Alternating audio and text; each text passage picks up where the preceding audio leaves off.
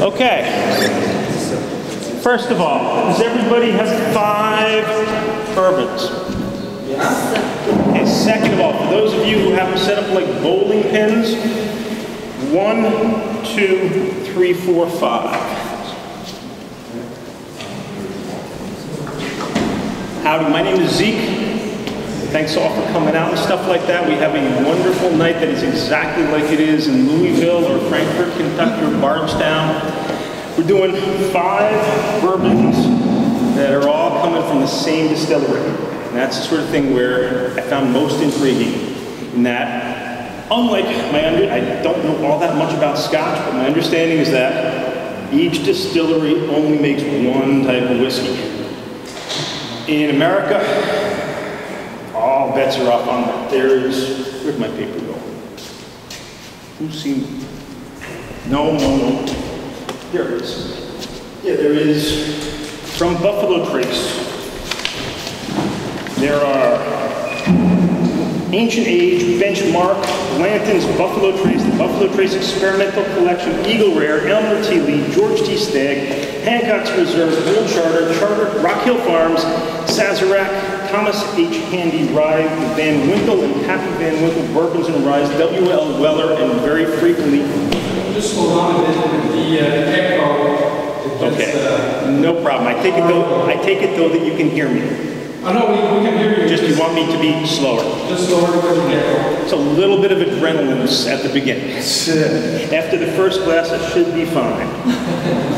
And yeah, each of those labels sometimes has 3, 4, 5 different expressions. Sort of thing with like Blanton's, they have 4 different expressions. They have Blanton's Select Reserve, they have Blanton's Gold, they have Blanton's Silver, and Blanton's Select.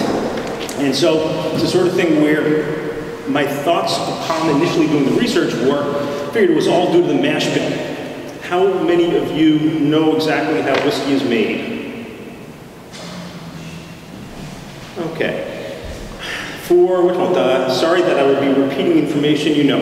Basically, in order to make whiskey, you take basically anything you want that has sugars in it. You can make it out of glass. Actually, whiskey, you got to start with grain, so let's stick with that. You stew grain, you stick it into the water, you boil it so that it becomes a sort of sludge, you toss in some yeast, it starts to ferment.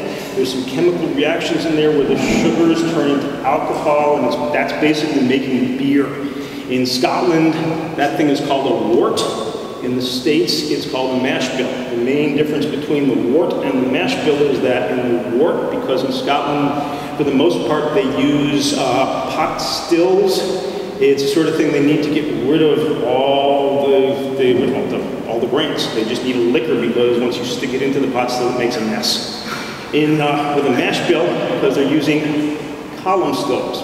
I'm not going to get into the difference between pot stills and column stills, but because they use column stills, they can just dump the whole thing, which is sort of like a porridge or a sludge, right into the still, and at which point then at the bottom, they clean it all out. Am I speaking slow enough that the echo is working? Okay, and then also, by the way, if anybody has questions, en français or in English, interrupt me at any time. There is a sort of idea of how I'm going to go through this, but we don't have to go the straight line. And so yeah, once you put it into the still, it takes that beer. The whole idea is just to then get rid of a lot of stuff and bring up the amount of alcohol. In the United States, they then distill it twice. Once to get it up to somewhere about 40% alcohol, and then a second time to get it up to about, and depending on who it is, and don't quote me on this, somewhere about, I think, 55 to 70% alcohol. In the States, it's made more complicated in the same way that here we have metric system, and down there they use the imperial system. Down there they use proof, and here we use alcohol by volume. Somehow proof just sounds a lot tougher. It's the sort of thing where, yeah, if you look on any of the bottles, actually let's take one of these bottles. If you go to your SAQ and you find some sort of fancy one, you'll notice that, and here I can pass this one around as well. This is the Blanton's. Notice that it's crossed out. because the SAQ or the RCAAJQ or whatever it is doesn't want people getting confused. You want to pass this around there? And also while you're looking at the plants, so it has and all sorts of notches. They would want hand done on that. That's a handmade whiskey. Oui, c'est une whisky américaine. Il y a des whisky canadiennes, il y a des règlements que le gouvernement canadien dit que ça c'est ce qu'il faut faire pour être une whisky canadienne. Pour les Écossais, il y a des règlements de Scottish Whisky Association. Je pense que, Jeff, how long are the rules? It's not that long. It's about 2 pages. The LWA is very short. Okay, and The US is pretty much the same thing. Maybe 3 pages. no. For bourbon? Bourbon, yeah. 1, 2, 3, 4, 5, 6, 7, 8, 9, 10 sentences.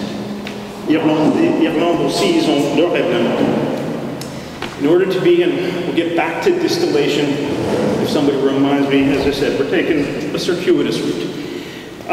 Bourbon must be made of a grain mixture that is at least 51% corn.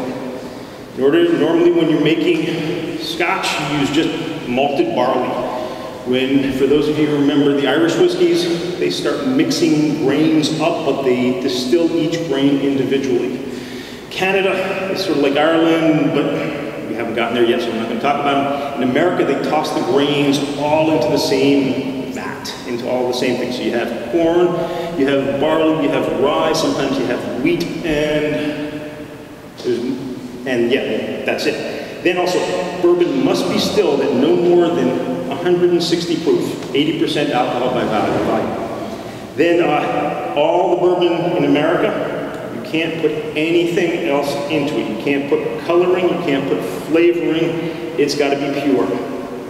It's got to be aged in new oak charred barrels. That is the sort of thing which, in doing the research for this, blew my mind. And I'll get to that later. Bourbon must be entered into the barrel at 62.5% alcohol by volume, 125 proof. And bourbon, like other whiskeys, may not be bottled at less than 80 proof. Sort of thing we're looking around at the Blantons. The Blantons is, which one, 80%, 40% liquor by volume, and it's 80 proof. That's as low as it gets. Bourbon that has done all of that, and has been aged for a minimum of 2 years, maybe, but is not required to be called straight bourbon.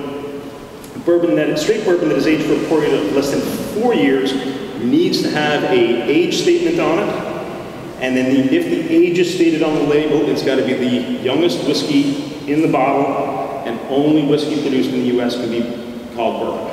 You can't make bourbon up here. Those are the 9 things. It's, on May 4th, 1964, the United States Congress recognized bourbon whiskey as a distinctive product of the United States, and then the Federal Standards of Identity for Distilled Spirits Code of Federal Regulations, Title 27, Part 5, Subpart C, list those 9 sentences off.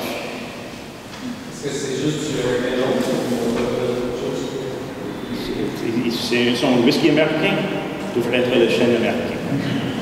Et c'est aussi, c'est seulement possible de l'utiliser une fois. That's the sort of thing which, to me, it's the lumber industry, when they're making these rules, it was large, they said, if you got to use new barrels, then we're going to have some business.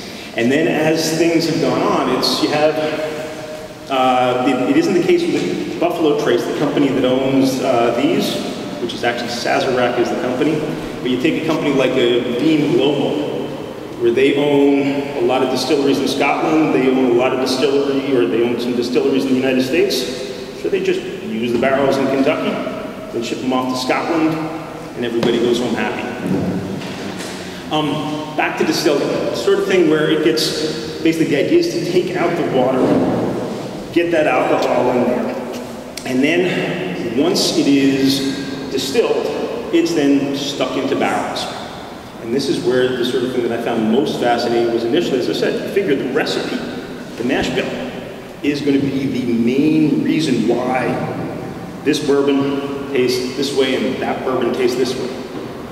Not the case. There's actually, among the 5, there are 2 bourbons up here that are the exact same bourbon. They just have 2 different labels. The difference is one is aged 2 years longer and comes from an entirely different warehouse, in an entirely different part of the warehouse. Now I'm going to borrow that. Let me have this. You have in your, that's the page. It's in your handout.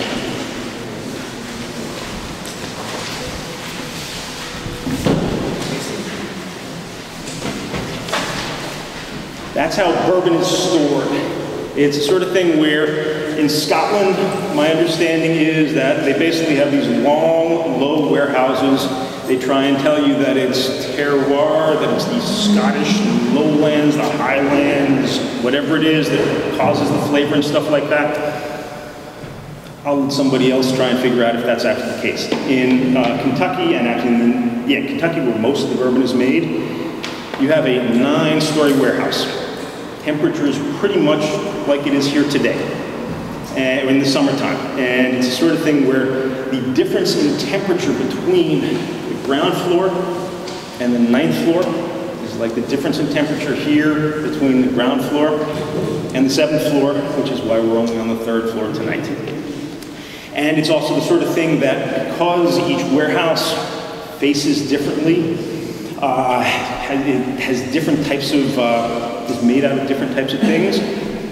Each one just, changes dramatically. And that was the one thing in the research discovering was that, in actual fact, where the mash bill, the recipe, probably counts for 10% of the flavor, maybe 20% of the flavor. I'm not exactly certain how you cut it, but the aging, it being in the barrel, easily is 50%, if not more. The Blanton's that's going around is a single barrel bourbon. The Hancock's Reserve, Presidential Reserve, is a single barrel bourbon. That means that basically they take 1 barrel, they dump it, they stick it, they bottle it, and they ship it out. The Blanton's actually tells you which barrel number, which rick, where in the rick it was. They get a little bit cheap with the Rock Hill Farms and the Hancock's Reserve. They don't say that, but there are various other ones which do have the handwriting and so on, and you will be able to taste the difference. And it's a sort of thing with the 2 that are the same. They're just coming from different places. They're sort of like twins, where it's, yes, they look similar, but once you get to know them, they are completely different.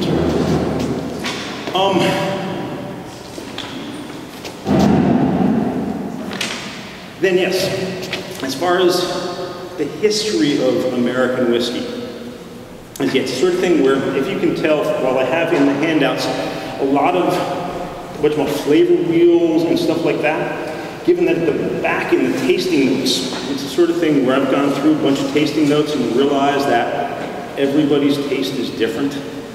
And even when you have somebody like a Jim Murray who writes whiskey books for a living, or a Michael Jackson who writes about taste for a living, they will say 2 completely different things about the same exact whiskey.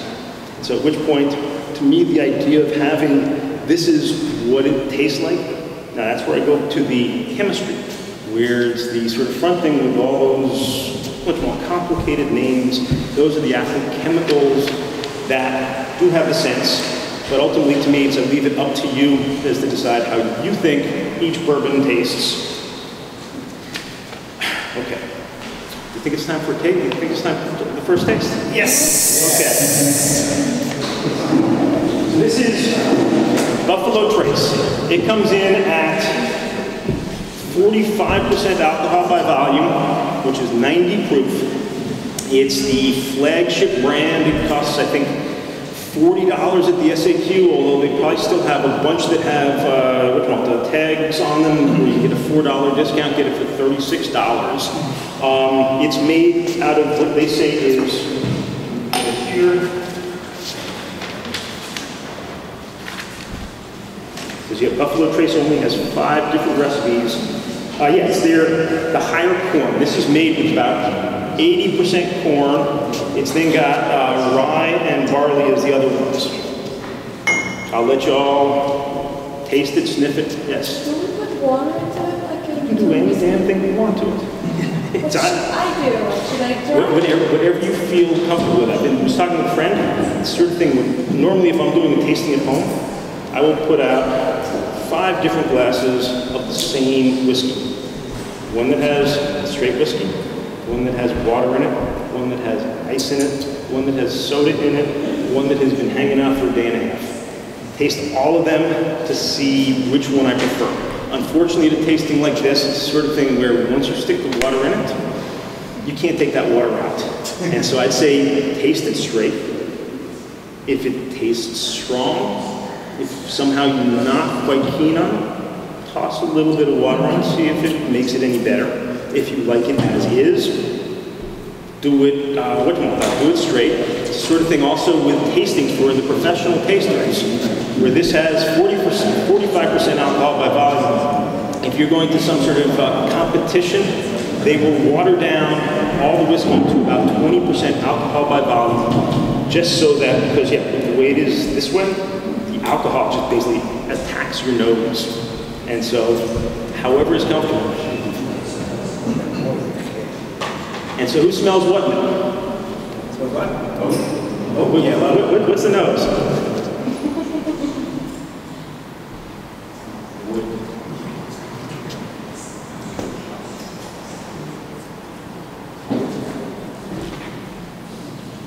Who tastes what?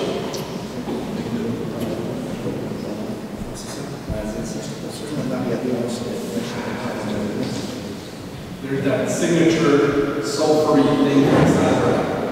Okay. It's got that rubber just at the end. Okay, how about we make it a yes/no question? By raise of hands, who likes it? Oh, I like that. It's a majority. By raise of hands, who doesn't like it? Est-ce que je peux te demander pourquoi? Too sweet. Too sweet. That's one of the things that I find very bizarre in that for when I eat, I like savory foods. When I drink, I like sweet stuff. I don't know what it is. But then sorry you're going to be disappointed tonight. You might want to try adding water to them. Blanton's usually drier. Pardon? Blanton's usually drier. But they're all going to be sweet.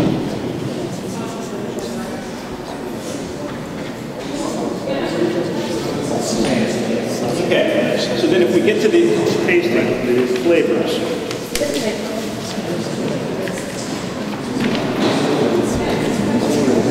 Does anybody get, when you're smelling, does anybody get a dry citrus or a raisin, light vanilla, spice?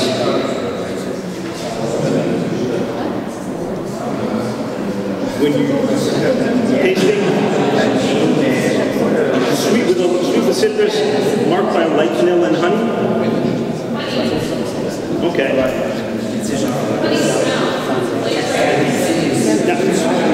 That's why it's terrific to me. Once you go through the chemicals, you can identify which ones are doing what. And to me, that's way more sort of concrete. That to me makes a lot more sense. And if you do the rest, gas chromatography on the whiskeys, and you say it's got that, and that. Those are the scents. Trying to identify them yourselves without gas chromatography doesn't really work all that much.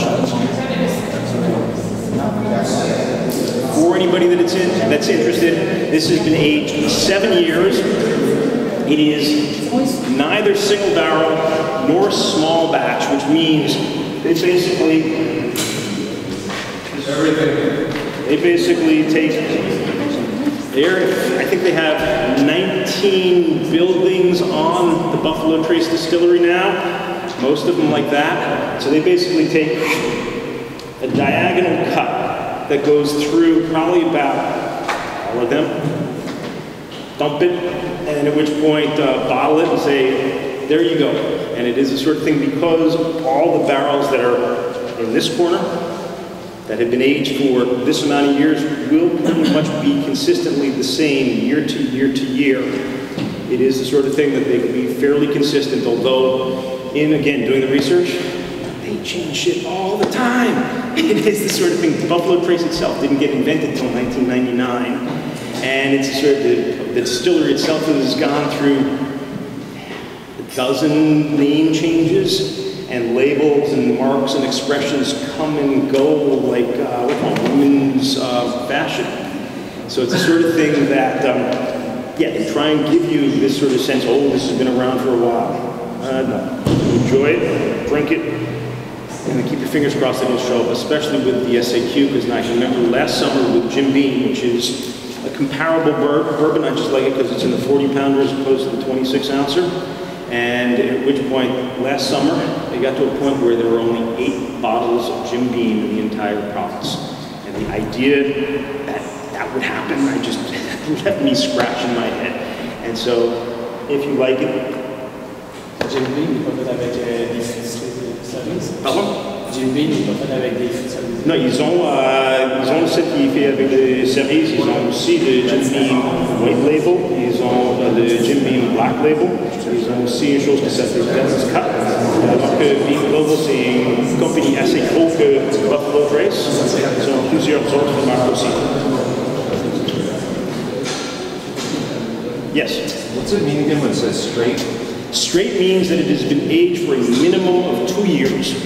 Okay, it's one of those 9 sentences in the 1964 law that was saying this is how you make bourbon. And so when you look at here, this one says Kentucky Straight Bourbon Whiskey, which can tell me that this has been aged for at least 2 years, more likely at least 4, because once it is straight, if it is aged for 4 years or less than 4 years, then they've got to put an age statement on it. Okay. And then after 4 years, they don't.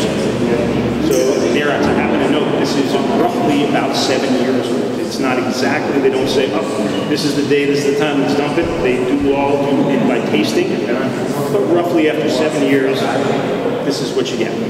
But is there bourbons that like age less than 2 years? Yes. You have Kentucky Straight. Yeah, this one here, single barrel Hancock's President's Reserve Bourbon Whiskey. It doesn't say straight at all, which means that this could be, it probably is, a very, very young whiskey. And they're just sort of saying, okay, so we got the single barrel, everybody seems to be going gaga over the marketing for single barrel. But once you take away the label straight, then at which point it means it was in there, then they took it out. You have here. At least 2. No. Straight. No. After straight, less than 4, you have to put the age statement. 2 years gets you straight. If you don't have straight, it's younger than 2. And the same here with the Rock Hill Farms. Single barrel bourbon. It's the sort of thing that has no, on the back it says Kentucky Straight Bourbon Whiskey. Yeah, they don't write it on the back. Yeah, who's got the Blantons? Is there any left? Does it say straight on it? Sorry? Est-ce qu'il est marqué Kentucky Straight Bourbon Whiskey? Okay. Mais no choice if they write it, they have to prove it. If they don't write it, they don't have to prove it. That's why you actually have bourbon that is not bourbon like Tennessee whiskey, Jack Daniels. No. It follows every law, but they choose not to write bourbon on it. But it is still bourbon. You could pass it as bourbon. They prefer to call it Tennessee whiskey just because it differentiates. There isn't a difference in the filtering? Oh no, they had a filtering process, but nowhere. Old Fitzgerald is a bourbon that is filtered. The same way as Jack Daniels? Same way as Jack Daniels. No, it's a Lincoln County process. It doesn't say anything about which one, charcoal filtering in the regulation, so you can do anything you want as long as you follow those 9 sentences. Narada, you had a question? No, okay. No, it's the sort of thing where I used to think when I was growing up that bourbon had to be made in Kentucky. Not to be made anywhere in the United States. It just so happens that about 80% of it is made in Kentucky, where there used to be, say, 10 years ago, probably about 20 distilleries Now there are like 750, and they're doing all sorts of strange things. It's also the sort of thing where besides bourbon, you can have corn whiskey, you can have rye, you can have wheated whiskey, and you can have just plain whiskey. Regulations for something rye, where most people think rye is Canadian whiskey. On this side of the border, the regulations are rather slack and loose. Basically, my understanding is it just has to be distilled, aged, and bottled above the 49th parallel, and at which point you can call it Canadian whiskey. Down south, in order to call it rye, in the same way that bourbon needs to be made out of 51% corn in the mash bill. If you make it 51% or more rye in the mash bill, then you can call it Kentucky straight rye whiskey, or Pennsylvania straight rye whiskey. If you make it out of wheat, where the 51% is wheat, then at which point it's wheated whiskey. There's a very, very nice whiskey that they have at the SAQ, and because it's very obscure, it's mostly in stock, but there's this thing called Bernheim's, which is a wheated whiskey, which is, you're not going to... It's a wheat whiskey, but it's got more than 51% wheat as its main ingredient in the mash bill, and Chloe, you're not going to like it. It's very, very sweet.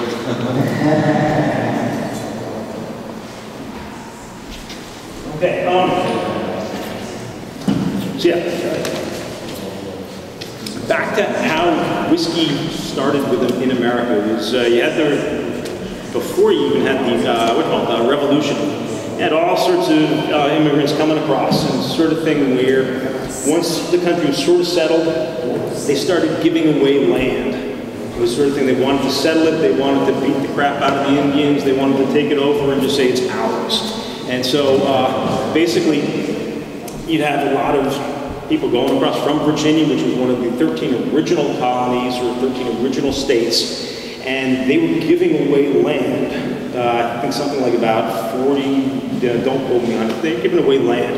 One of the regulations was if you wanted to claim the land is you had to plant an acre of corn, which was a fair bit of corn. And then it's the sort of thing where, given that money was, they had all sorts of different types of ways of buying and selling things, trading, bartering, and so on. It's the sort of thing where you'd have your corn, and corn was mostly, and still for the most part, is used to feed animals. It's the sort of thing where you can mill it and turn it into small little pieces, and then you can bake with it. You make cornbread, you can feed your animals easier, and so on. The mills very frequently would just say, okay, so you give us 10 bushels of corn to be milled, we're going to charge you 1 bushel. And then it's the sort of thing where 1 bushel, which I think is the equivalent in size of about 35 liters or so. Again, don't quote me on that, but it's not immense, but it's not small. It's the sort of thing where by distilling the corn, you would be able to get it down to a much smaller, more manageable volume, and at which point that could be transported, plus because you got drunk off of it, there were people who wanted to buy it, and you could then, once they were drunk, you could probably charge them a lot of money for it, and so on. And so everybody basically had their own distilling, or knew a distiller was one of the regular things you did, like having a garden, or raising a cow so you could have milk and stuff like that. As the country gets more and more country, they start sticking in taxes, and it's the sort of thing where they start saying, if you're going to do this, then you got to do this. They put in laws. There's this thing in, where is it? I think it's on this page. Yes, 1791. Because they needed to pay off the debts incurred by the Revolutionary War, they instituted a whiskey tax. It was basically, the guys in the cities, it was designed to be paid easily by large manufacturers of whiskey, and difficult to pay for small manufacturers of whiskey. And so there's this thing called a whiskey rebellion, which started in western Pennsylvania. It's got a great name, and there has been a whole myth about it that because of the whiskey rebellion, basically a bunch of people said, no, we're not paying taxes. And the government sent in militia, there was a standoff, and brouhaha happened about it. From that, it was the sort of thing where a lot of people started to think that, oh, the guys from western Pennsylvania who were part of the whiskey rebellion moved to Kentucky. In actual fact, that wasn't the case. The guys from the whiskey rebellion from western Pennsylvania went down to Louisiana, and the people in Kentucky who've been distilling for years and years and years, continue distilling for years and years and years.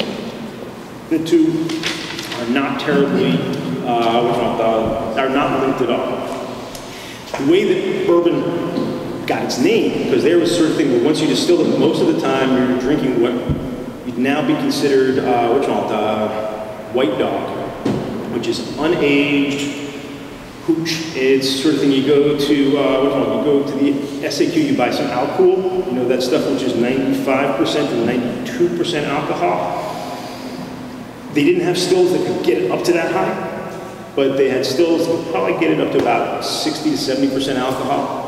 And at which point you just drink it. At the time, they'd be adding all sorts of stuff to it so as to make it palatable. That's how you get gin, which is basically you take your alcohol, you toss in some juniper berries, sort of thing. You just add all sorts of flavorings in, and at which point, yeah, it tastes better than it did, and it still gets us drunk. Wicked cool. It's the sort of thing that there was these guys, most of my stuff is based off of this wonderful book that was written by this guy, Mike Veach, who had just come out with a book called Kentucky Bourbon Whiskey. And it's a small thing, about 150, 200 pages. And it gives the entire history of how bourbon, what bourbon, why bourbon, and everything like that. I highly recommend it to you if anybody is wanting to get more detail than what I will be able to give tonight. There's these guys where, what are their names? The Tarascon brothers. They came from just outside of Cognac. And it's the sort of thing where Cognac is a distilled alcohol made from wine that is stuck into charred barrels in France. And there, I don't know my French history well enough, but apparently there was a king over there who was doing terrible, terrible things, and so the Tarascon brothers came to the United States, and they were just basically brokers. They would buy low and sell high. And because there was the tax on the whiskey, once you made it, you had to pay the tax. And so it's the sort of thing people would prefer. And over the course of time, there has been all sorts of things about how long can we keep the bourbon before we have to pay the tax. And once we get into the 1950s, there's some hilarious machinations and lobbying that goes around. But anyhow, the Tarascon brothers apparently were able to buy the whiskey that was just made by the various farmers, the mills, or whoever it was, and there they would then store it because they had bought it, and at which point they'd put it into charred barrels, which they're stealing from Cognac, and they'd sell it to people down in New Orleans. And there, if you look at it, I think it's the next page. After this, you have the maps.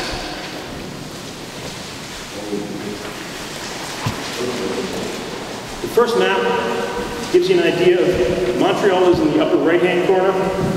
Frankfort, Kentucky is in the bottom center. It's about 1,450 miles from here. I think it's going to take probably about 2.5 days to drive. That bottom map shows you going from Louisville down to New Orleans.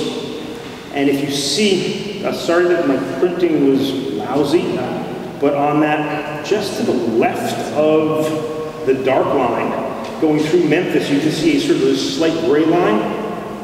That's the Mississippi River. And it's basically the sort of thing where, apparently, according to Mike Veach, who's done the research, they would take the alcohol that they'd be storing in charred oak barrels, stick it on a ship, put it on the Mississippi River, and sell it down in New Orleans. And at which point, that's how bourbon became bourbon. And then because there was Bourbon Street, Bourbon County in Kentucky as well, which is all based on the Bourbon family from France and stuff like that, they just ended up calling it bourbon whiskey as opposed to just whiskey and so on. Ready for tasting number 2? What time is it, by the way? 10 to 8. 10 to 8. Okay. Let me know if you guys want me to go faster, slower, or anything like that. All right, now we're doing Eagle Rare, which is a Kentucky straight bourbon whiskey. It's been aged 10 years. See that on the back here? Yeah, aged 10 years on the back. This is again marketing brouhaha. They say here, life, liberty, and the pursuit of happiness, the cornerstones of the birth of a nation, epitomized by the American bald eagle. The nation has come to represent the freedom, spirit, and independence of the individual, giving the world products and innovations that are uniquely its own. One such innovation was Kentucky Straight Bourbon Whiskey. Early Kentucky said, yada, yada, yada. Basically, they call it Eagle Rare, trying to say that it's Go America, Go America. Buffalo Trace is named Buffalo Trace because back in Kentucky, before everybody went around and killed all the buffalo, they would go all over the place, and they basically make trails, and they follow the trails. And given that Frankfurt is right near, it's on a river, sort of thing, they come down to the river so as to drink, and they leave a whole path. And then once the first settlers came, they followed these paths because it was pretty much the path of least resistance. And the buffalo paths were called buffalo traces because they were traces of buffalo. This one is 45% alcohol by volume, 90 proof as well. So it should give you a hint. Anybody? Yes? Is this the base? No, the alcohol par volume. Okay. Non, ça c'est à peu près quoi, 70-80 de mash bill, c'est à peu près 70-80% maïs, à peu près quoi, 20% l'orge, et le reste ils sont du rye, du ciel. So who gets what out of the nose here? Water, I get honey. Pardon? With water, I get a lot of honey. Okay.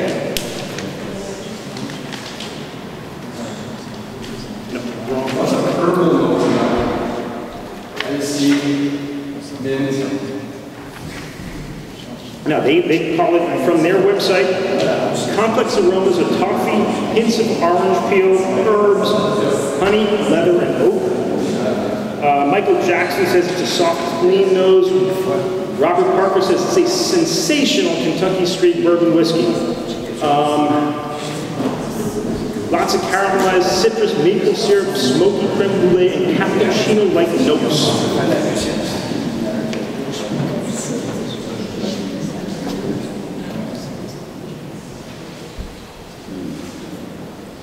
On the palate,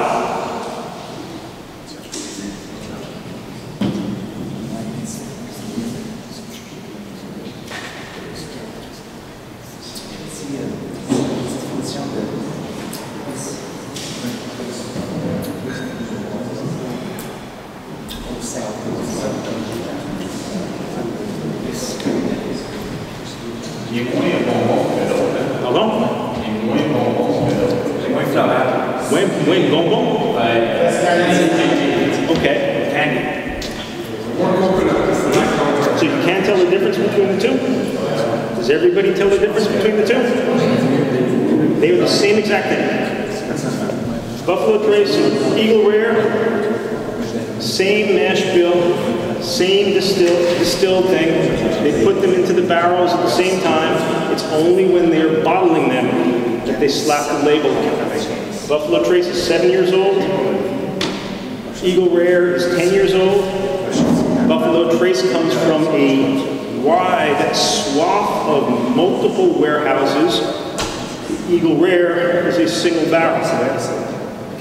And it's the sort of thing, this is what just was to me mind-boggling, realizing that, yeah, you can have the same damn thing, and it's sort of like, okay, so I'm making a cake using the same recipe, but I put it in a pound mold, then at which point, just a regular square shape, it's going to taste one way.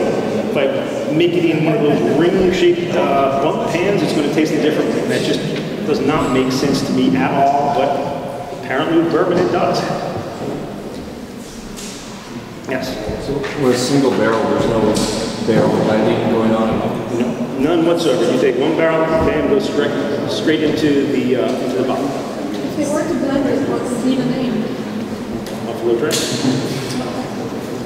Or They or it could be, they have, as I said, they have, what is it, another 13, it could be ancient age, it could be Elmer T. Lee, it could be, But they couldn't call it bourbon blended. there's the sort of thing where, as long as the mash bill and aging are fine, there's no need to say blended. It's the sort of thing where once you make it as bourbon, it is bourbon, and you can combine whatever you want. It isn't like Scotch where you have, Scotch says it's got to come from one distillery and so on. There is a small difference with American whiskey where you have bottled in bond, which gets back to the taxes. It's the sort of thing where this whole idea of paying taxes as you made it, it's sort of like sales tax. And it's the sort of thing where when we first put in the GST and the QST, there was all sorts of people that raised a big stink about it. Back then they did it as well. And so then as the companies themselves got larger and larger and larger, it was the sort of thing that they went to the government and said, hey, well, actually, it's the bourbon industry that asks for buying the warehouse. Exactly. Yes, so that they don't have to pay the taxes immediately. And it's the sort of thing they said, hey, if we can put it in some place where you guys can look at it, then at which point you trust us to not pay the taxes until whatever the time is. And initially it started out 2 years. By the 1950s, it ended up 20 years. But I'll get to that later, assuming we still have enough time, because I realize I am going very slowly here. But it's the sort of thing where by bottled in bond, they then came up with these things where it had to be, bottled at 100 proof, 50% alcohol by volume. It had to be made in one distilling season, which because of the way the American whiskey economy or whiskey business works, it's for Buffalo Trace, they'll say, okay, we're going to do this mash bill on this day, we're going to do this mash bill on this day. It's not the sort of thing where they make the same thing every single day. And that's an offshoot of the whole idea where basically you're a farmer, once your corn is grown, it's milled, then it's time to distill it. So at which point, initially a distilling season was April to October. Now we've had more industrial types of things. The distilling season is January to December. But bottled in bond means basically one distilling season, 100 proof, and one distiller. It's the closest thing you can get to single malt bourbon, because the rules are somewhat the same. I was trying to follow where your explanation, because I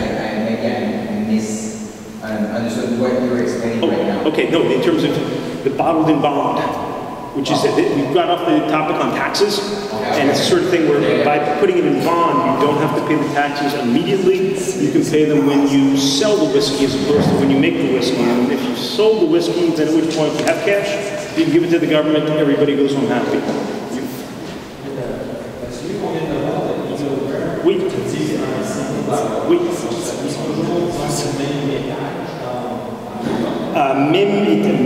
Même étage.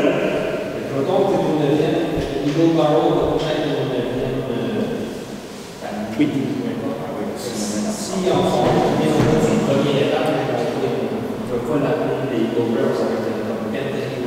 Non, ils peuvent l'appeler Hancock's Presidential Reserve, ou ils vont l'appeler Rock Hill. C'est que s'ils changent l'étage, le goût va changer. Et d'habitude, quand tu vends quelque chose qui a une marque là-dessus, faire que ça reste assez similaire. C'est une chose spéciale avec le blended. Ils disent, oui, ça va changer du bouteille à bouteille. Ce bouteille ne va pas goûter le même que tu achètes au SAQ Signature aujourd'hui. Et si tu l'achètes en Californie, ça va changer le goût entièrement. Mais ils préfèrent que tout soit, ils sont assez similaires. Et c'est une chose que, avec les Eagle Rare, ils prennent tous d'une section du Rickhouse, du entrepôt, et le faire. Et je pense que Hancock's et le Rock Hill Farms sont d'une autre place dans l'entrepôt.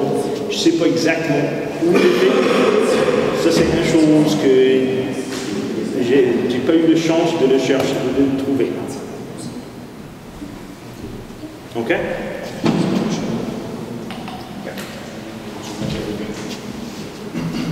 And so, yeah, the history of taxing whiskey basically at the beginning follows the history of American wars. After they paid off the Revolutionary War, They got rid of the tax, they had the rebellion. Then a couple years later, they had the Civil War, at which point they instituted the tax back again. It started off at 20 cents per gallon.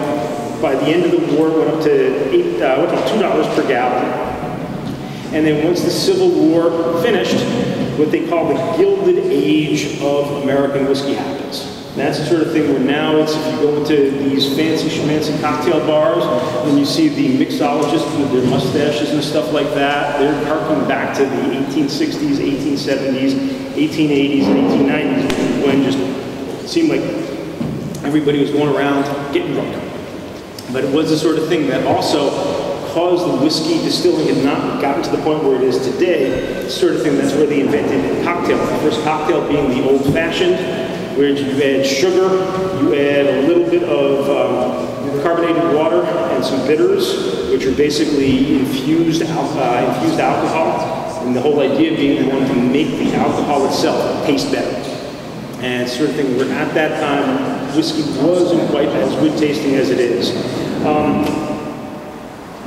Back in 1879, this guy Frederick Stitzel patents the brick warehousing system, because initially, I think you've probably seen in some of JF's slides where in Scotland and elsewhere they just pile the barrels up, and at which point they put them into like pyramids. That actually puts an awful lot of pressure on the bottom barrels, and as a consequence you can get lots and lots of leakage, you can get things breaking, and so on. So this guy who had a warehouse decided, I'm going to come up with this way where basically in the rick house you have 3 rows with sort of like railroad tracks on it. And so manipulation of the barrels becomes easier. One of the things I liked is where somebody explains how barrels were sort of like the forklifts of the 18th and 19th century. And it's the sort of thing where you think about it, where barrels for bourbon and for most whiskeys these days are 53 gallons, which is going to be 250 odd liters or something like that. They're big. And you can put just about any damn thing you want into them. You can put in sardines, you can put in pickles, you can put in nails, whatever. But it's the sort of thing where you have 250 liters of nails. It's not something you can just sort of carry around with you. But once you put it on the side, you can roll it. And one person can manipulate it very well. And it isn't until the invention of the forklift and pallets that you don't need barrels anymore. In 1906, the first food regulation law takes place in the United States, which is called the Pure Food and Drug Act. And it's the sort of thing where it made it illegal for the manufacture, sale, or transportation of adulterated or misbranded or poisonous or deleterious foods, drugs, medicines, and liquors.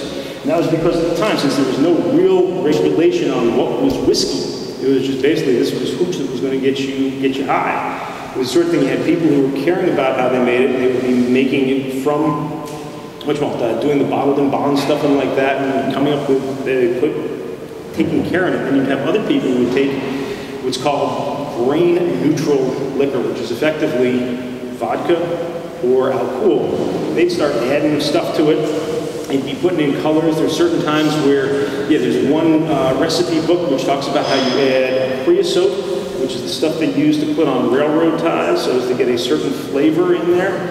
And there are other people who are sticking in sulfuric acid and so on, and at which point there are lots of people, plus also when you're distilling, the methanol, the first type of alcohol, which is wood alcohol that comes out of the still.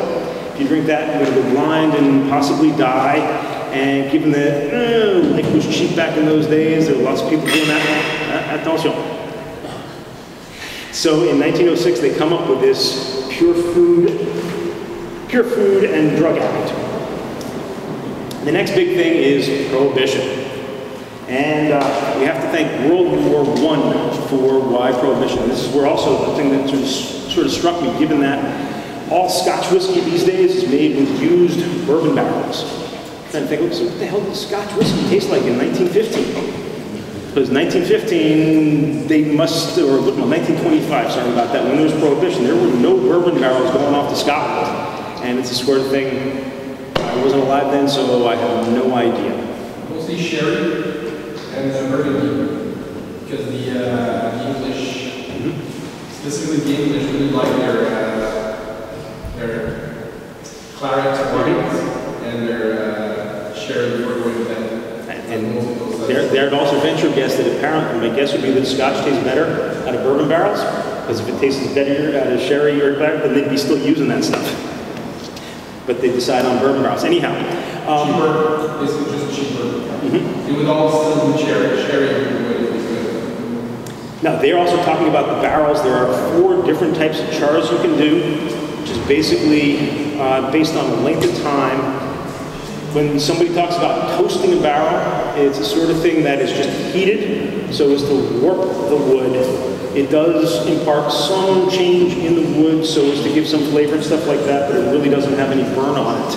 And there, if you sort of think about if you stick a marshmallow on a fire and it suddenly starts burning, that's a char. And it's the sort of thing where the char number 1 is somewhere about 15 to 20 seconds on the barrel. And it's basically they put the barrel on a Bunsen burner or a gas burner. 15, 20 seconds, it graduates up to a char number 4 is about a minute.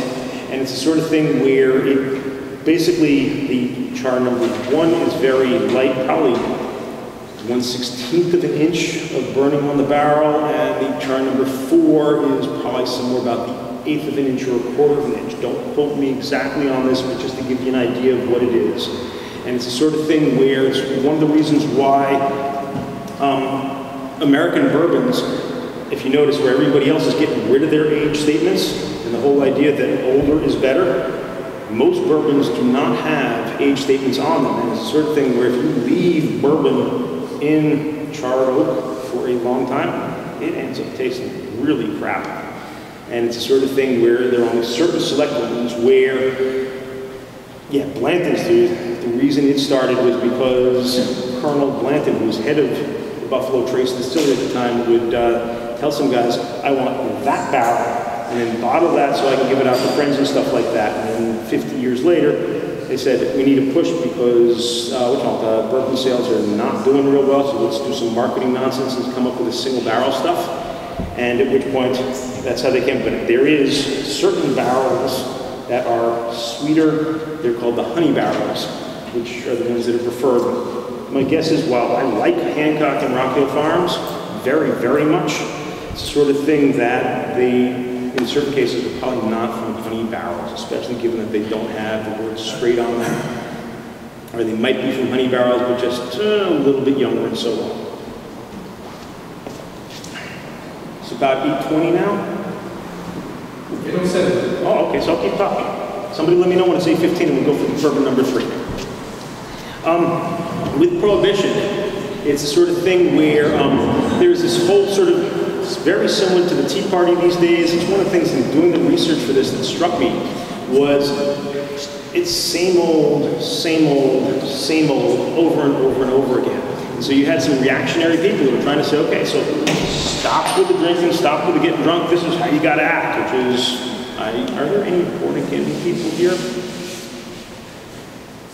Good, okay, before I start putting my foot or pissing somebody off, certainly they're a little bit right-wing, and it was back to saying then, the thing was, because the whole temperance movement started around the 1870s, 1880s, it was the sort of thing, given that there was a whole large German immigrant population in the United States and in Canada as well, the sort of thing you had, Kingston was, I think, called Berlin or something like that when it first opened, or when it first started as a town. It was the sort of thing where, given that there's a lot of German beer brewers, the temperance movement was seen as being anti-German and stuff like that. But then suddenly you get World War I, where the Germans are the bad guys, and at which point it's okay to say we don't give a shit about Germans, and at which point, bam, the temperance movement kicks in, and you have Prohibition. There are only 6 distilleries that are allowed to continue making alcohol. At the time, which one? No, I did not make the cut, but I think at the time, somewhere just before Prohibition, there was something like 2,000 distilleries just in Kentucky. There were small distilleries, probably very much like the craft distilleries you see these days, but that's all just in Kentucky. Once Prohibition kicked in, they realized, okay, we still got to make for medicine. So it was the sort of thing where pharmacists could give prescriptions for 1 pint of 100 proof whiskey every 10 days. A pint is about, a pint is a pint, about 500 milliliters. There, if you were a baker, you could get 1 pint of rum or brandy per month, 12 pints per year, 1 per month, so as you could make your various, baked goods with rum or brandy. If you were,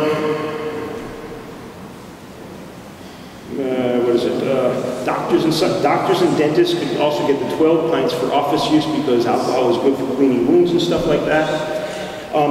Buffalo Trace was basically able to continue making it. They couldn't sell any of the whiskey, but they could make alcohol.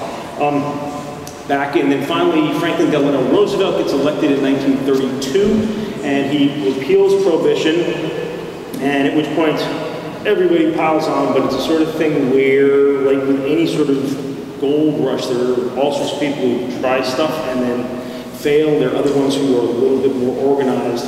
And this was one of the times when Buffalo Trace, which at the time was called the Shenley Distillery, which basically bought up all sorts of old brands, old labels, distilleries that weren't doing real well, and became a very, very, very large company.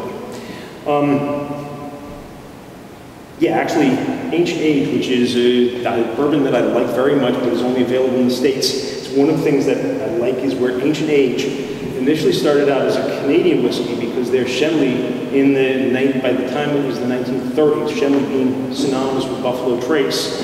They've become international, and since there was no prohibition up here in Canada, they actually made a bourbon-style whiskey up here in Canada. And then just when Prohibition stopped, they brought it down to Ancient Age. One of the names for one of the brands that they used to make was called OFC, which you can still see as a brand. However, it's a Canadian whiskey, which I just find, they just switch things around to suit them. OFC initially started out as Old Fine Copper, and I think now it apparently stands for Old Fine Canadian. But the idea that you can, over time, change things. As I say, when you see Buffalo Trace, if you like it, or you see Eagle Rare and you like it, buy it. For the most part, they're going to want it to be the same, but 5 years from now, unlikely that it will be the same. It's sort of thing we're just in passing. I don't know if any of you heard about the whole bourbon shortage, and Maker's Mark was going to say that how they're going to lower the proof from 90 proof down to 85 proof because they can better manage the stocks because people are drinking more whiskey these days than you can imagine. And there's a whole big brouhaha about it, and everybody's saying, no, you can't do that, no, you can't do that, and so they then change their mind, sort of like the new Coke thing. There's also, however, if you go back and you look at Jack Daniels 10 years ago was at 90 proof, and now it's down at 80 proof. It used to be 45% alcohol by volume, and now it's at 80% alcohol by volume. I think it's the sort of thing where it depends. Do you announce these things with a press release and try and make news, or do you just sort of quietly let it slide? Okay, let's try the Blantons.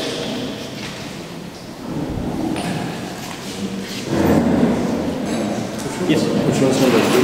Pardon? Which one's number 3? Which one? Number 3. Left to right? Yes, left to right. Bottom left. Okay. Blanton's was the first single barrel bourbon ever made. It was the sort of thing where, fast forward after Prohibition from the 30s through until the 1960s, especially for everybody who's watching Mad Men. As you can see, the whiskey was the best and wonderful thing around. Everybody was drinking it, everybody was a great time. Sort of thinking about 1970, along with, all the unrest and rebelliousness in the States. Suddenly James Bond is well kicking in with, the martini, shake it, not stirred, and so on. Bourbon falls out of favor, and vodka comes back into style with a vengeance. And it's a sort of thing where Elmer T. Lee. While there is a whiskey named Elmer T. Lee, I kind of get a kick out of the fact that mostly you can tell the difference. They tell two types of bourbons. There are the ones that are named after what I call Civil War heroes, and there are other ones that are named after angry animals. And unfortunately, the five we selected tonight throws that theory out the window. But it's the sort of thing where Elmer T. Lee was master distiller for the Buffalo Trace Distillery, which at that time in the 70s was called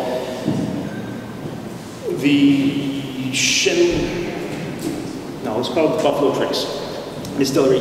He started there in 49. He remembered that the guy who was president pulled out this one thing, and then he had also been hearing it because in the 70s is when single malt whiskeys started to rise. The first single malt whiskey was invented in 1964, I think it was. And basically, he said, let's try this, we can market the heck out of it and see what happens. And it was a hit. It's here, this one will taste different every single time you drink a different bottle. What would be the major difference between the bottle? Would be the smell or the taste or the flavor? Yes, and the color. And the color, Everything will be different, although they're given that. Blanton's is on the Rickhouse diagram. It comes from the dead center of Warehouse H. Warehouse H in Buffalo Trace was built in 1935, and it's the sort of thing where because they were just trying to gear up production as quickly as possible, all the other warehouses on the property are in brick buildings with wood floors in between. Warehouse H only has carved in metal, so it's basically aluminum, the equivalent of metal siding on a wood framework. And because of the difference in how the building is made, bourbon ages very differently than the other ones. And for Blanton's, they take it from the center cut of the warehouse. So who gets what off the nose? A lot of rye and a slate, flinty, honey. It's very rye for this bunch of mushroom maybe. Now this is made out of the mash bill number 2, which is the lower corn. That's the one which has probably about 51 to 55% corn, more rye and and barley in it.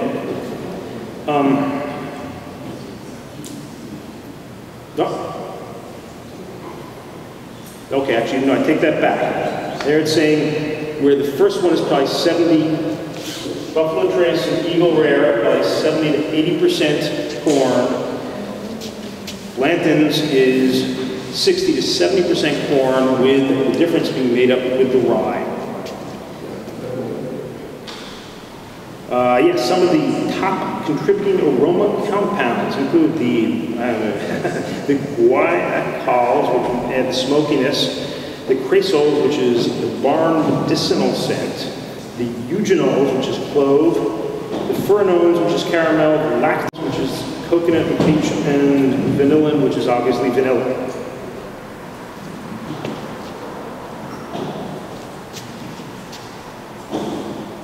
Seems like more is going on, but probably because it's down to 40%, it seems less intense probably than the Eagle Rare and Buffalo Trace.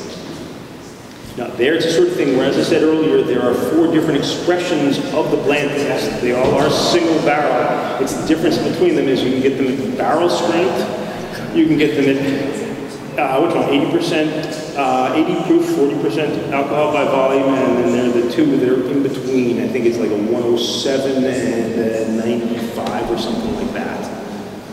And one of them is you can only buy that distillery. And then this one, which is the Select Reserve, you can't buy in the States. This is export only. However, they all are the same thing. It is the sort of thing you have to go back to the distilling. It's when they vat it, they decide this is what we're making today, whether it's Eagle Rare or Blanton's, and that's when they add the water to bring it down to bottling proof. So what's the verdict on this? Who of the 3 so far, who thinks Blanton's is the best? Okay. Anybody for Eagle Rare? Okay. So far. And Buffalo Trace? Uh-oh, uh-oh. The smell of London is not strong enough. It doesn't give you the excitement of tasting it. It's good, but you don't have one. Okay. There also, if you look at the stopper on the Blantons, if you notice on the stopper on the Blantons, on the right heel of the horse is going to be a letter. And it's the sort of thing where there are 8 different stoppers. And if you drink enough Blantons, you can collect all the letters so you spell Blantons.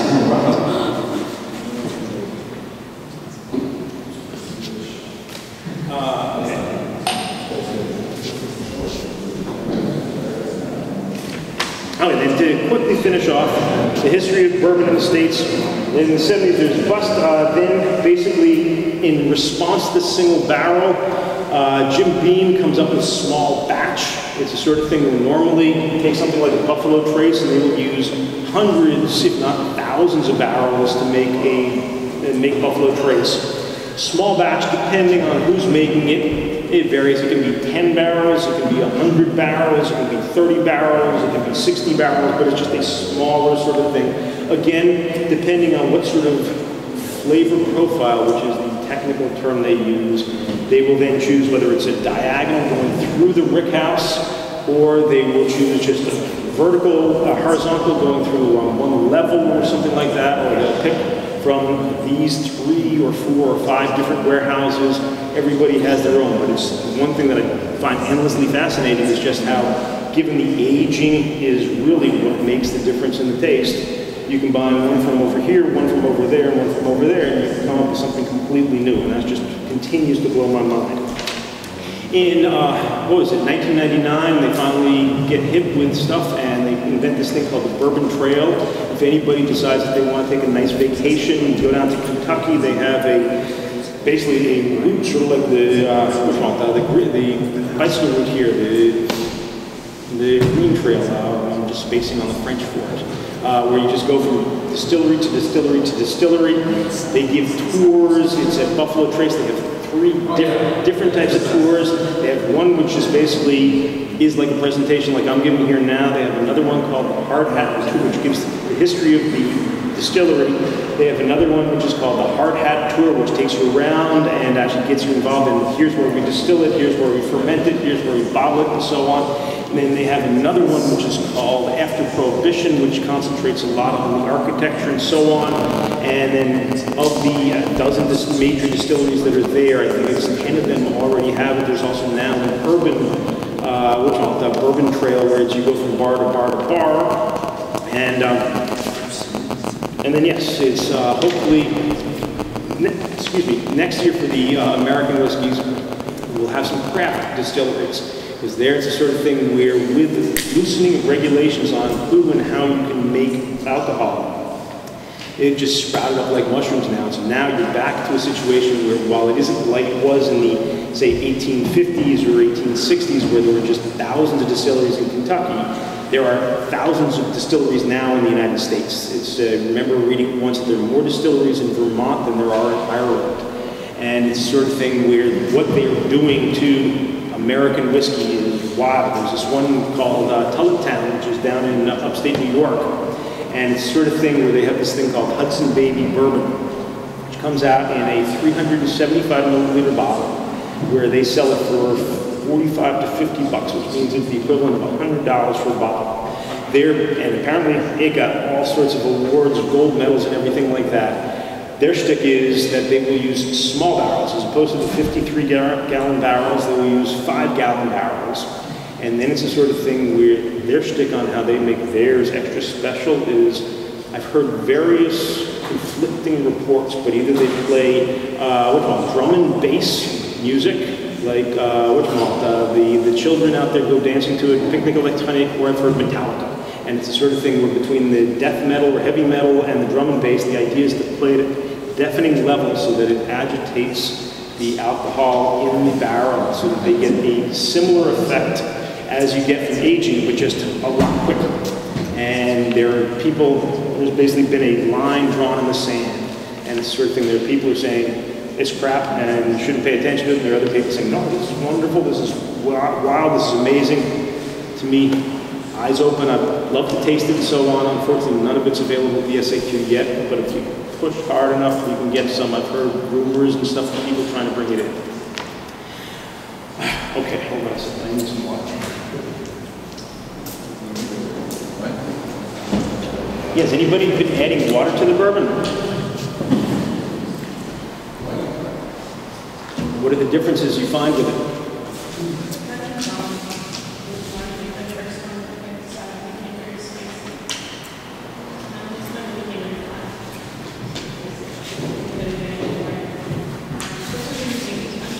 Okay. Now there's my preferred way of drinking bourbon, especially on a day like today, but obviously the logistics are impossible. There's large amounts of ice.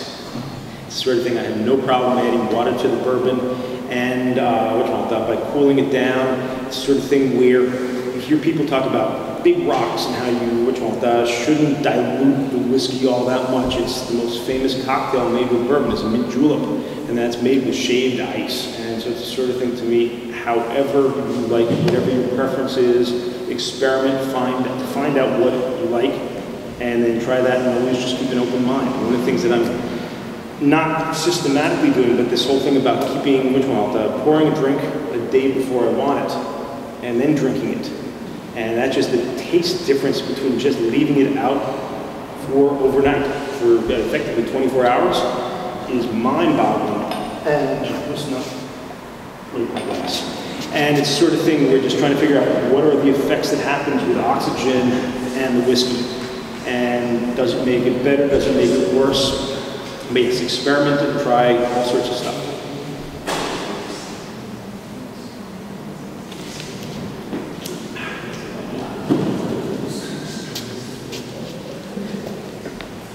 Okay, there are effectively 3 different types of mash bills.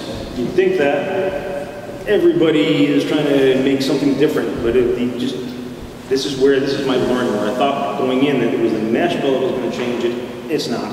It's the aging. There's the traditional bourbon recipe, which is Bernie Lovers. There's this guy who does, what is it called? whiskeyprof.com. He is an ambassador for being global, and he's come out with a book on bourbon, which is nice, a little bit sort of more of tour guide to Louisville and stuff like that, but still extremely informative. He's got a website where he's got Bourbon 101, Bourbon 201, Bourbon 301, and Bourbon 401, effectively courses on it that go more and more technical detail.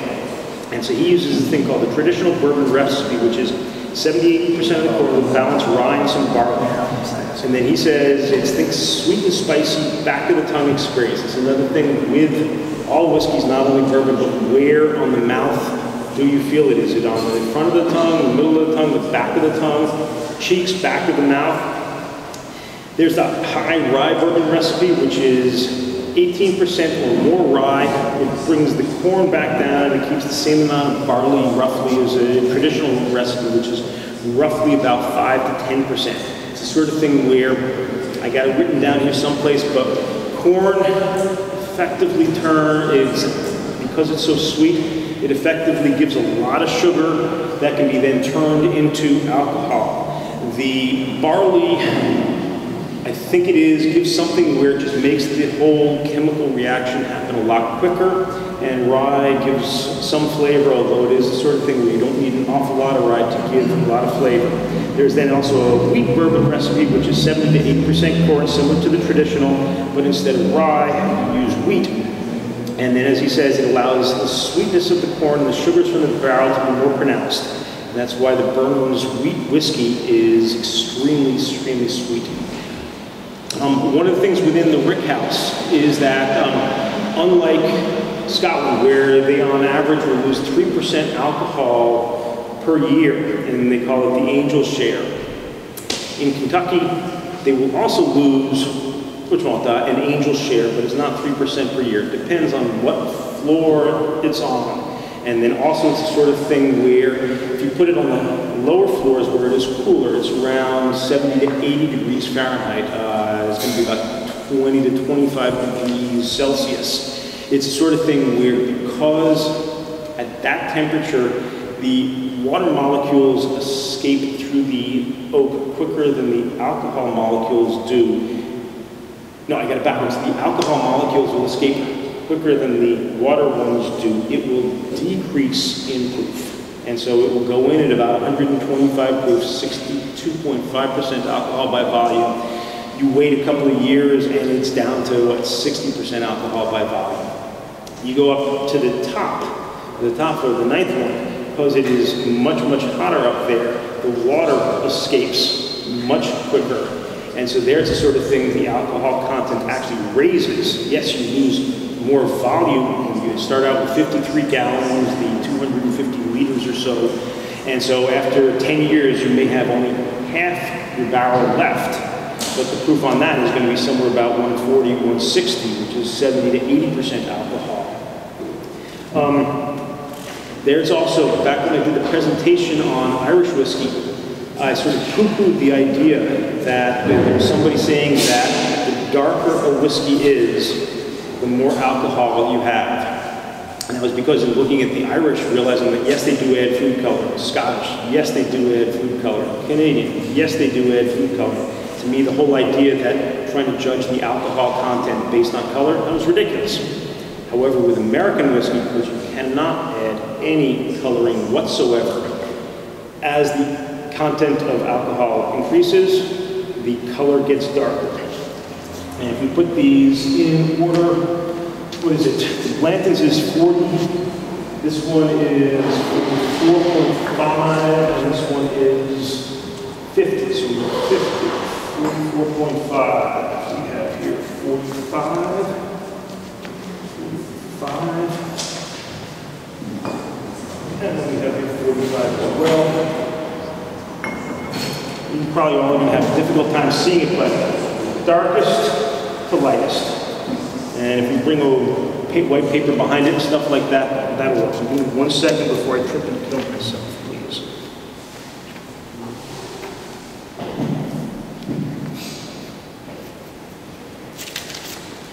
And so, it's also, we should talk about the yeast strain. So there's a sort of thing where you've heard sour mash. Jack Daniel's is a sour mash whiskey. Bourbon is a sour mash whiskey. Basically, when you make a mash, the yeast is what converts a whole whack of things, and your yeast strain converts. It accounts for some flavor changes as well. It's not an awful large percentage, but it's still there. From Burning Lovers, he says the flavor comes from 10% from the yeast strain, 15% from the distillation, 25% from the small grains, and 50% from maturation. I'm not certain how he comes about that, but you get the basic sense that these are the variables that can change. And this is what he thinks they're worth, and it's the sort of thing where sweet mash is where you basically take your grains, add water, cook them up, add the yeast, and use that to make your distillation, and then at which point leave it. Sour mash is where you take from your previous mash, add that in, so you're using the same yeast as you used previously. By adding it in, it actually turns it sour. It's the sort of thing where if you think that the mash bill, once it's all cooked up, is effectively beer. And it's the sort of thing you have a sour beer or you have a sweet beer. And it's the sort of thing by adding the previous mash to the new mash, it makes it sour. It's called sour mash. No, there you're taking very small amounts. It's the sort of thing you do not need a lot of yeast so as to get the fermentation happening. So I would imagine if you're talking the vats which hold thousands of gallons, millions of liters, you're probably adding in 100 liters, something like that. Instead, maybe 1%, maybe 2%, not an awful lot at all. The idea is that wild yeast and bacteria doesn't like sourness. Well, any yeast doesn't really like sourness, but yeasts are better at transforming sugar into alcohol in a sour environment. Yeah, that's similar. So it's really just to prevent wild stuff to get into the mash. Yeah, no, think of, you've heard of sourdough bread? Sourdough bread is made the exact same way. You use a little piece of your old dough to start, it's called a muddle, that then continues, and then from when you make the new bread, you keep a little bit aside so as to make the next one. Yogurt is the same way, where you take some of the old batch of bacteria, toss it into the new so as to aid in the fermentation. Same exact cooking process.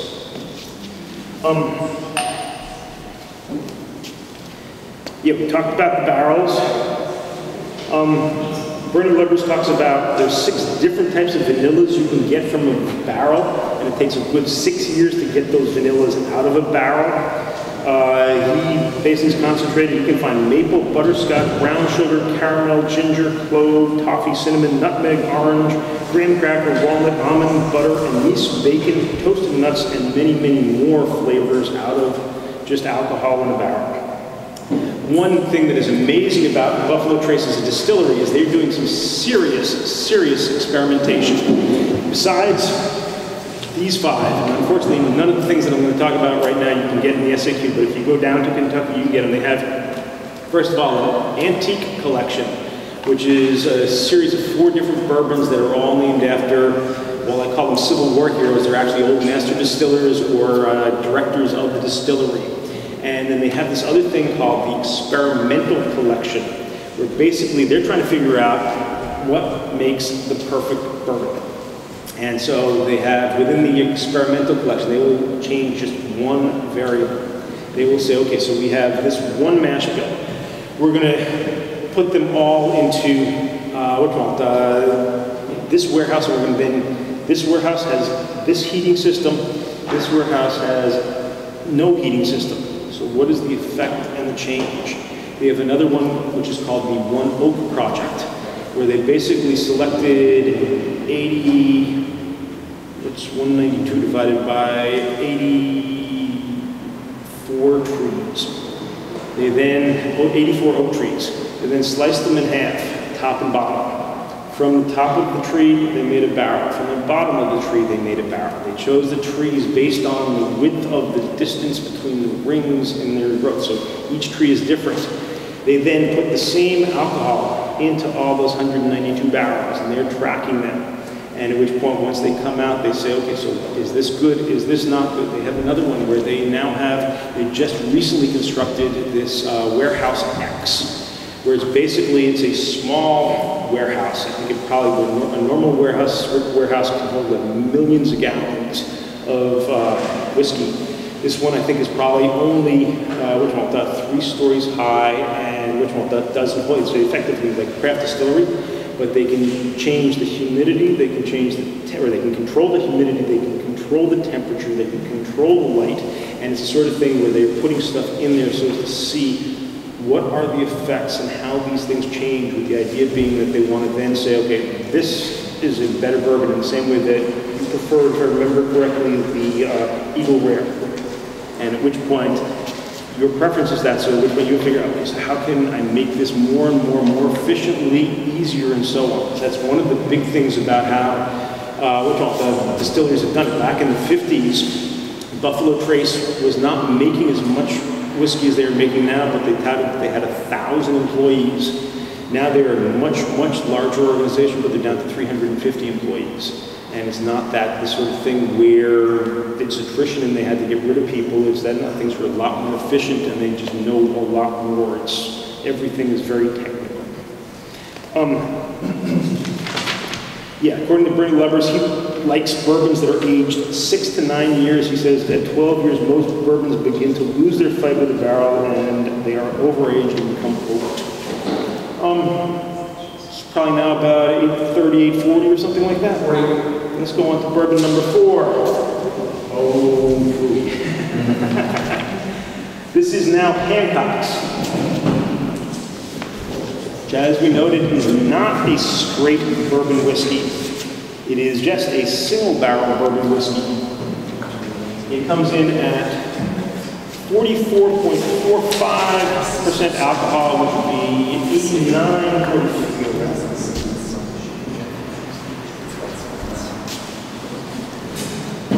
Also, one thing for those, if you don't know, it's when you are sniffing, if you sort of keep your mouth a little bit open, you get a much more sort of thorough flow of air through your mouth, and it aids immensely.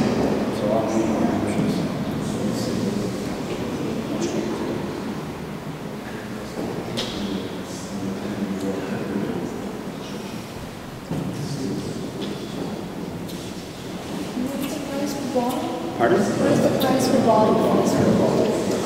81, 70, 40. I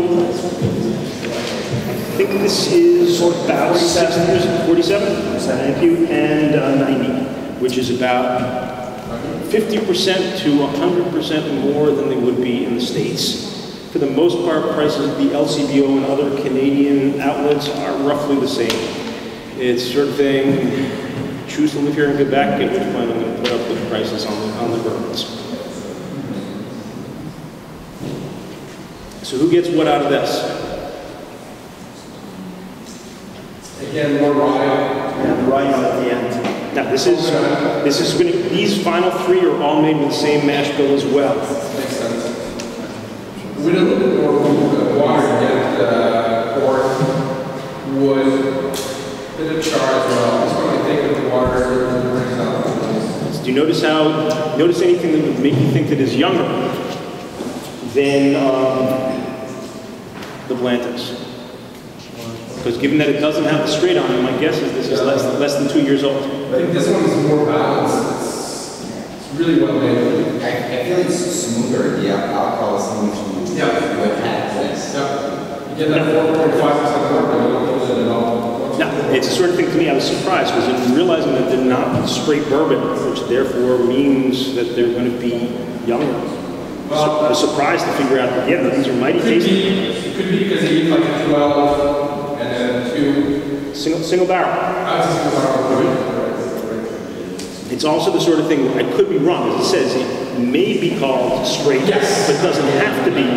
But given how everybody knows to read a label, I would not be taking off the straight unless by law I had to. It could just be because of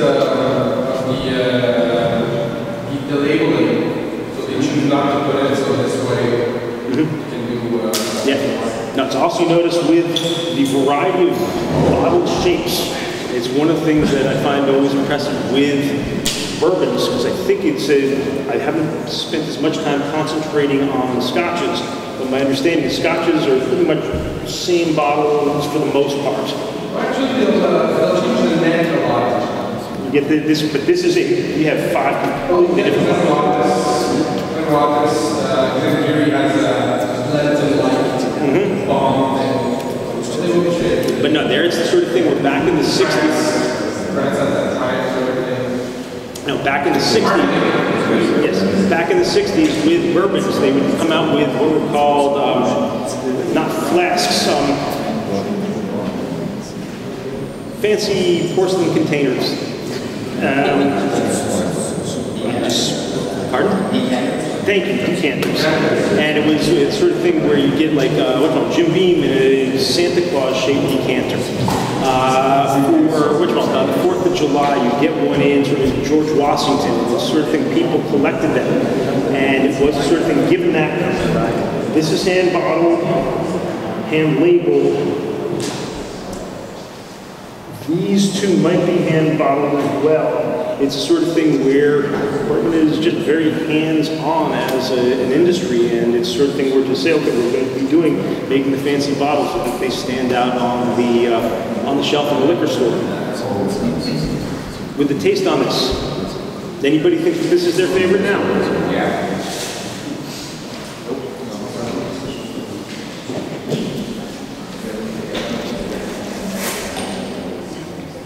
Okay. There. Got over that. Yeah, I'm glossing over a lot of the chemistry stuff, even though that's the sort of thing which to me is fascinating, where chemistry is the sort of stuff which actually defines this is what the smells are, this is where they're coming from, and so on. It is the sort of thing where in a place with this much echo, after this much whiskey and so on, I have a feeling, given that I'm not a chemistry teacher, it's not going to go over terribly well. Okay. So then, yeah, with regards to the distillery, which is the other thing I wanted to talk about, it started in 1787, and there has been a distillery continuously on the same property since then. It has gone through, it was initially done by Benjamin Blanton, who went off to the 1849 California Gold Rush. It was sold to E.H. Taylor, who also is now a bourbon label as well. He's the one who came up with Old Fire. It's not Old Fine, it's Old Fire Copper Distillery. And their OFC is now a Canadian whiskey brand.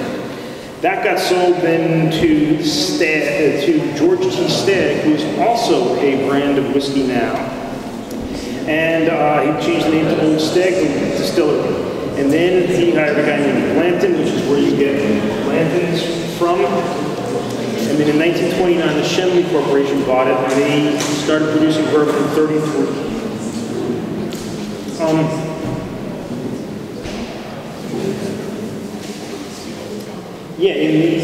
Where did it go?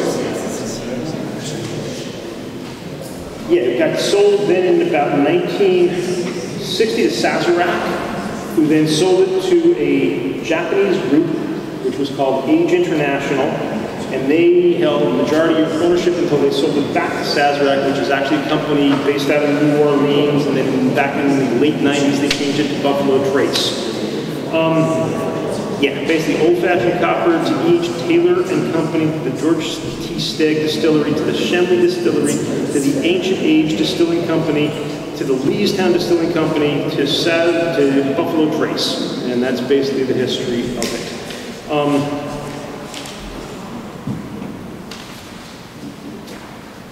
Any questions? So ready for number 5? You already done number 5? And so we have here now number 5, which is the Rock Hill Farms. Again, it doesn't have straight on it, so my guess would be it's a young one. It is the strongest of the bunch. It comes in at 50% alcohol by volume. This is proof. This is 100 proof. The proof comes from back in the 17 and 1800s. It was the sort of thing where how your whiskey was made, nobody was sure. And so it was the sort of thing, given that everybody carried guns, it was the sort of thing you pour a little bit of your alcohol onto some gunpowder, and if it burned, it was proof that it was alcohol. If it fizzled and sputtered, it was below proof. If it sort of went off like a firecracker, it was overproof. And basically proof means that it's just basically 50% alcohol by volume.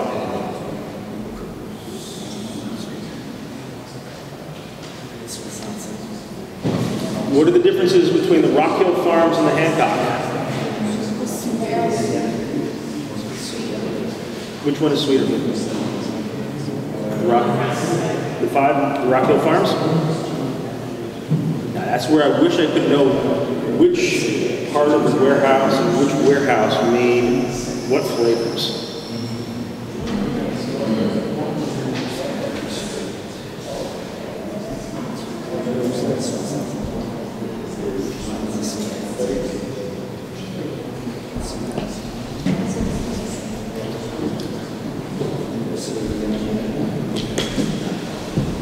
Anybody think that this one's their favorite?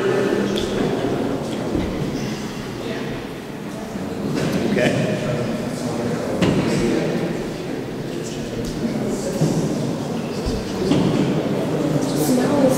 The smell is the best one. Even though I like it really strong, I think I like it better than the one because it doesn't need to be as strong because it tastes less. I think it should be less strong. So yeah, just the more. If it were the smell of this one and the taste of this one, it would be more. And which one? Get home, combine the two.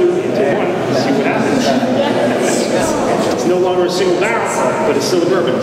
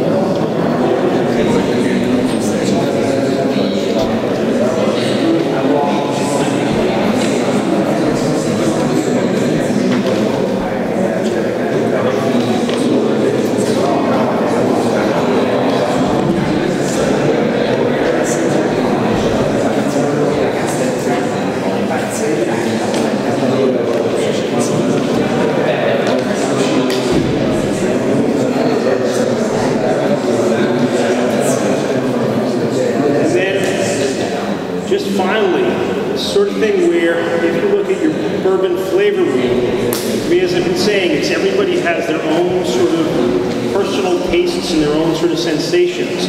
But there's a sort of thing where if you start at the center with it, you can sort of just focus yourself on it. And so you can decide, okay, so is this spicy? And then if it's, you decide that it is spicy, is it a brown type of spice or is it a savory type of spice? And then once you have that down, you can then further fill it out. And it's basically the sort of thing of trying to just help you identify for yourself what are the various flavors and scents that you are feeling. I would only add in that it's the sort of thing where you also want to think about where it's hitting you in the mouth, and then realize that with water, without water, with ice, and so on, changes everything as well. And so thank you very much. If anybody has any questions, public ones, ask away. Private ones, ask away, but just closer. And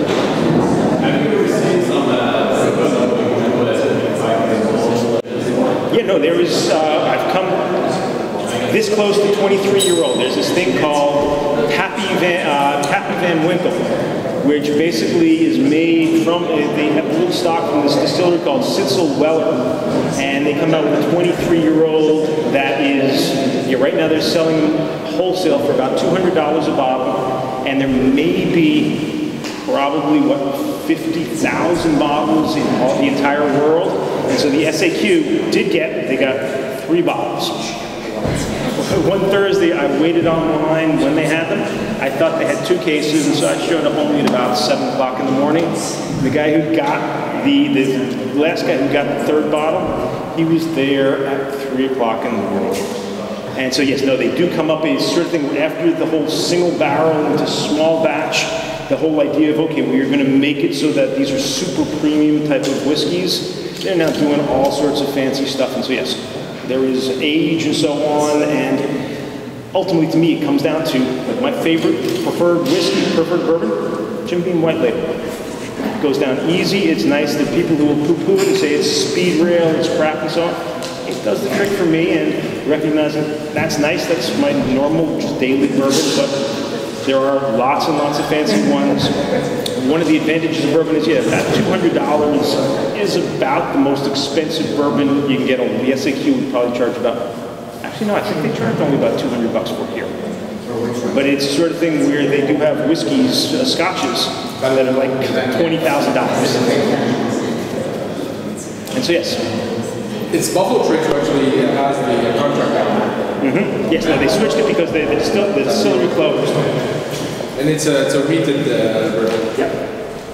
There was a note earlier that you said that one of the whiskey did not age as well, or it should be drank as a young, the bourbon should be drank young. is this something we should think about when we have bourbon? It's not something you can keep for a long time? It's not something you would No. Once it's in the bottle, it stops. It pretty much, if you don't keep it in direct light like any whiskey, it's pretty much good to go.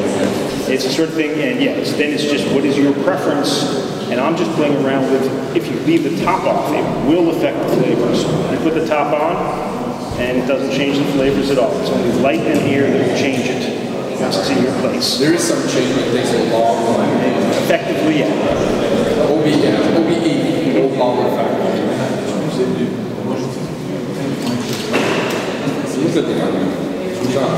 That's yes. Thank you very much.